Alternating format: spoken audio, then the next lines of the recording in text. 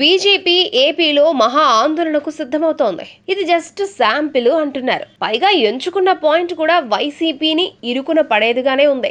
జగన్ ఎటూ మాట్లాడలేని ఎవ్వరమే. అందుకే బీజేపీ వ్యూహాత్మకంగా అడుగులు వేస్తున్నట్లు అర్థమవుతోంది. ఇంతకీ ఏంటి మ్యాటర్? మంటలు అంటుకోవడం ఏంటి? బీజేపీ తొలి పోరాటం ఎక్కడి నుంచి మొదలవుతోంది? బీజేపీ నేరుగా రంగంలోకి దిగితే మరి జగన్ ఏం చేస్తాడు? వైసీపీ రియాక్షన్ ఎలా ఉంటుందో చూడండి. ఏపీలో సూది మనంత మోపేంత సందు కోసం బీజేపీ చూస్తోంది. గోవులు చనిపోయినప్పుడు చాలా మందికి చిర్రెత్తింది బీజేపీలో. కానీ ఇప్పుడే మాట్లాడొద్దు అని ఆపారు బీజేపీ అగ్రనాయకులు. అటు తర్వాత చర్చీలకు ప్రత్యేక సదుపాయాలు భద్రత కల్పిస్తున్నారు అనే ఆందోళనలు ఆరోపణలతో బీజేపీ వాళ్ళు రోడ్డెక్కాలి అనుకున్నారు. కానీ అప్పుడే వద్దు అనుకున్నారు. అది కూడా ఆగింది. ఇలా అనుకోవడానికి ప్రత్యేకంగా ఒకటే కారణం. ఏపీలో బీజేపీకి బలం లేదు, బలమైన నాయకత్వం లేదు, గట్టిగా ధాటిగా సూటిగా గురిపెట్టే యంత్రాంగము లేదు. అందుకే బీజేపీ కాస్త తటపటాయించినట్లుగా చెప్తున్నారు. ఇప్పుడు ఆ లోటు కాస్త భర్తీ అయిందని అనుకోవాలి. ఎందుకంటే ప్రత్యేకంగా ఏపీ వ్యవహారాల్లో ఆయన దిగుతున్నాడు. ముందు నుంచి ఆయన దృష్టి పెడుతున్నాడు. ప్రస్తుతం తెలంగాణలో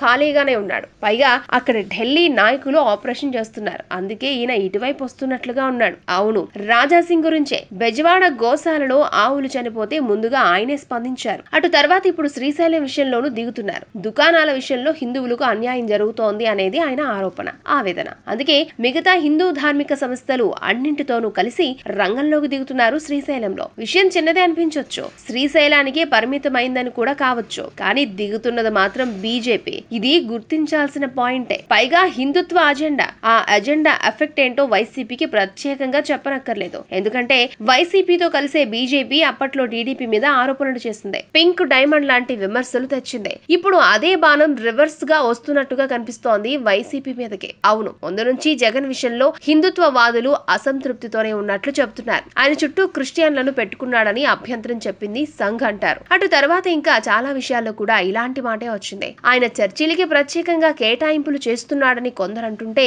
హిందూ దేవాలయాల ఆస్తులకి రక్షణ లేదు అని బెంగళూరులో ఉండే మోహన్ దాస్ పాయ్ లాంటి వాళ్ళు కూడా ఏపీపై ఆరోపణలు చేశారు. అంటే ఇవన్నీ కలిసొస్తాయి. పైగా ఎదురుగా ఉన్నది బీజేపీ కాబట్టి చూస్తూ ఏమీ మాట్లాడలేని పరిస్థితి ఉంది. అదే అసలు సమస్య. అంటే కర్నూలులో బీజేపీ బోనీకి దిగుతోంది. బోనీ అంటే తొలి ఆందోళన అని.